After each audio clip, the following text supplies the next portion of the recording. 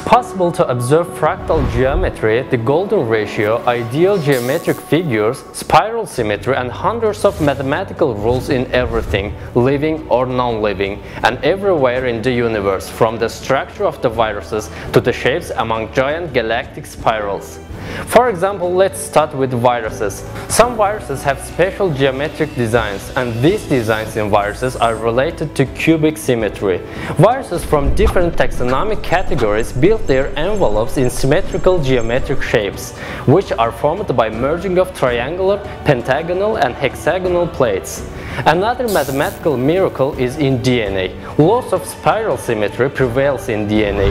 DNA has a spiral symmetry with 10.5 base pairs in each period. We can see another example of mathematics in nature in the webs of spiders. Spiders make their webs according to Archimedes' arithmetical rules. These animals that are unconscious and uneducated perform such mathematical ability, and it is an exciting miracle that even newly hatched spiders make their own webs according to Archimedean spiral in a very short time, although they haven't seen it anywhere before.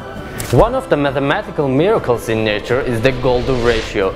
Two quantities are in the golden ratio expressed as phi if the ratio of the larger to the smaller is the same as the ratio of their sum to the larger.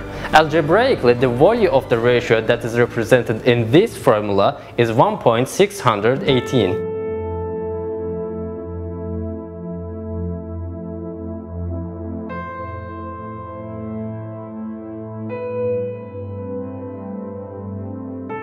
There are golden ratio in the structure of DNA, in the proportion between two main bronchi of our lungs, in curvature of our ears, in geometric figures of snowflakes, in the pattern among seeds of sunflower, in the layout of the wings of a dragonfly, in the shape of a nautilus shell, in leaves and branches of trees, in structure of many plants, in the order among spirals in galaxies, and in other countless examples of creation. Artists and architects applied the golden ratio in their works after the discovery of this mathematical miracle that God has created and we observe in nature. Most of the best art and architecture works have been made as a result of applying this golden ratio.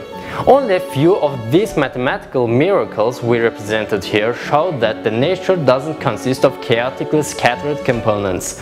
On the contrary, there are precise criterions encoded with mathematical codes which, with a cursory look, cannot be noticed. God's superior mathematical knowledge prevails in the solar system, on the earth, in all living things and everywhere in the universe.